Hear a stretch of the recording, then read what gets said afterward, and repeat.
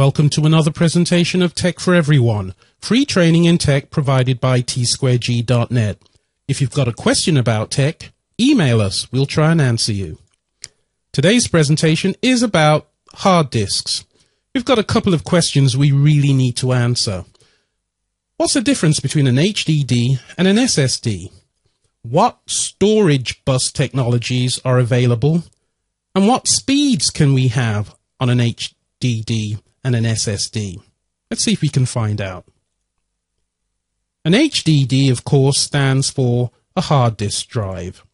It's a very old technology, but still very, very popular indeed.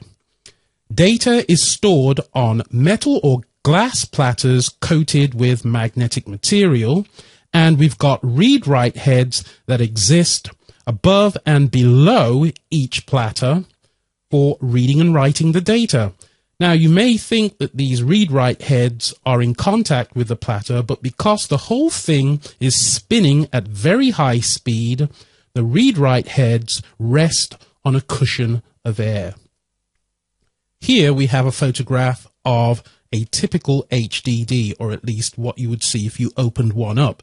And you can clearly see the platters. There's more than one here. And you've got the spindle, which spins it like an old 45 record. There's the arm, and right at the end there you have the read-write head, and you've got the actuator over here, which is responsible for moving the arm itself. We've got a close-up of the read-write heads, and you can clearly see that they exist above and below each platter, which means that they're going to be writing data to the same corresponding position on each platter, which is very important when it comes to talking about cylinders.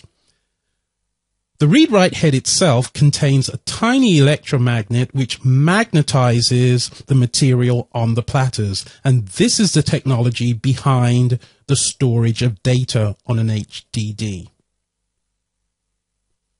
When it comes to performance, one of the very important things to consider is the speed of the HDD, how fast it's spinning.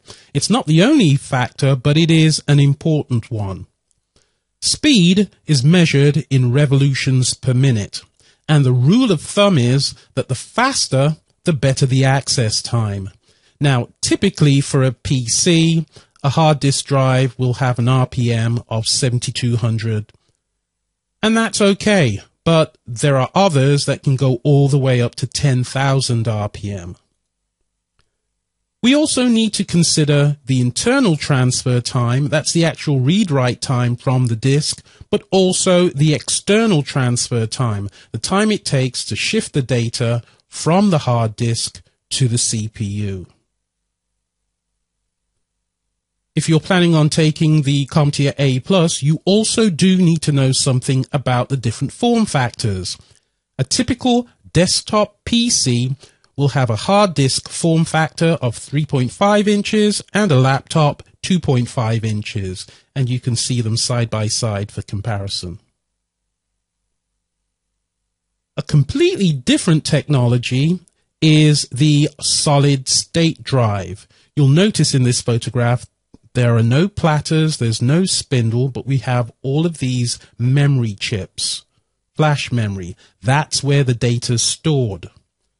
Because it has no moving parts, the read-write time is very, very fast indeed. It is quite expensive compared to the HDD, but we are seeing more and more laptops with solid-state drives. Now, when we want to connect an HDD or an SSD to the motherboard, we need a drive controller and we need a cable. One of the older technologies is the PATA, the Parallel Advanced Technology Attachment. You can see a photograph of the typical cable. It's got 40 pins and 80 wires within the cable itself.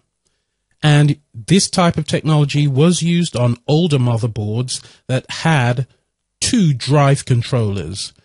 That meant you could support a total of 4 drives. How do we figure that out? Well, this cable itself has a connection for 2 drives. So it's 2 drives per cable, giving us a total of 4 drives if we've got 2 drive controllers. To ensure the correct attachment, because you've got all these pins and you don't want to bend pins, you don't want to damage anything, we've got a couple of things to help us. There's a red stripe along the cable, and that indicates the location of pin 1, and the connector itself is keyed, which means it can only go in one way.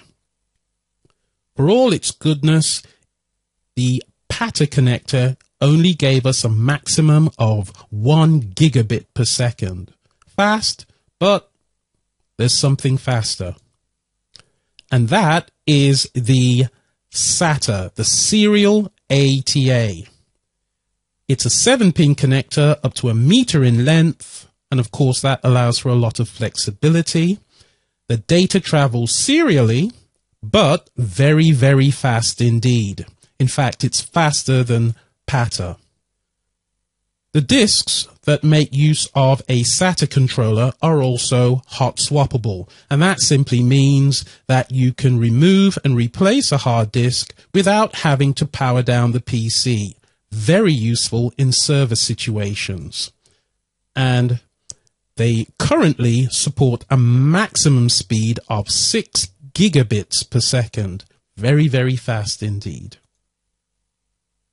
So, in summary, an HDD has moving parts, platters, a spindle, an arm, an actuator, read-write heads. The SSD has no moving parts because it uses flash memory. It's very fast, but very expensive. And we've got 2 types of drive controllers that we may encounter.